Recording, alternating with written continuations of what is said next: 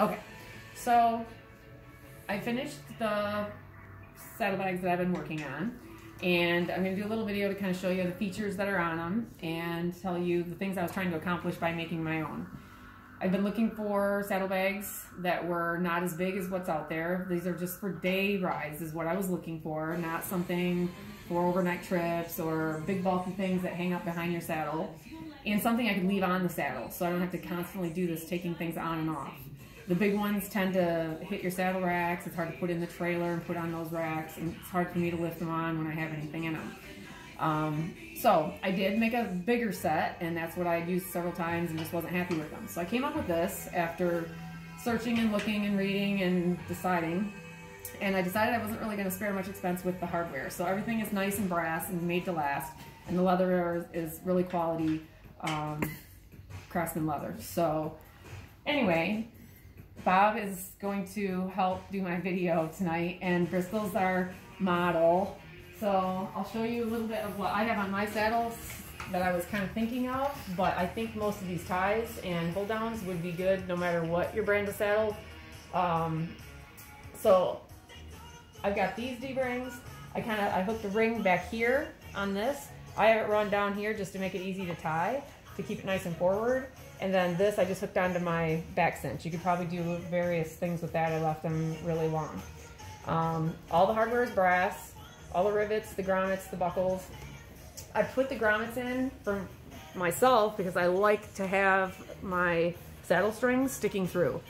Another one of my pet peeves about saddlebags is that you cover up your own saddle strings, and I am always hanging a jacket here or a sweatshirt or something. So it's nice to be able to tie that on.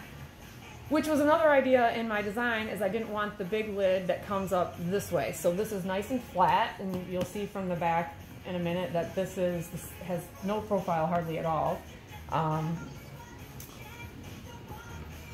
When this is open, these are flexible gussets, so you could cinch this down really tight at the bottom, or you can leave it open so you can get stuff in there. The other thing is I put a pocket in every single one of the both sides. So this would fit a phone, it would fit a compass, it would fit a knife, a hoof pick, or something that you're looking for that's small, because all that stuff ends up going to the bottom of your bag when you're looking for it, and that's just another one of those annoying things. So they need pockets, I think. Pens, you can put a pen in there. Alright, so this slides. You can pull this in and out if you wanted to cinch this down and make them really low profile if you don't really have anything in them that day. But I know for sure I could get all my first aid stuff in here, just my day stuff, knife, compass, apple, meal treats, whatever. Okay. Okay, so this is doubled over in the back. This is 7 to 8 ounce smooth leather. It's unfinished, so it's just oiled nicely. But I also put a rivet there because that's another one of those stress points right at the top where you've got everything pulling apart.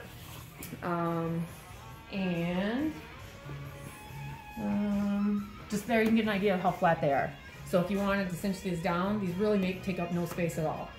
You could probably put a book in there, whatever you want. An art set in there if you go in. So this was nothing I could find. I found big ones and really gaudy ones, but they're built tough. These are all polyester threads that should hold up. They're all wax that should hold up, just like people use, saddle makers use. So it's made to last. And I think that's it. Thanks.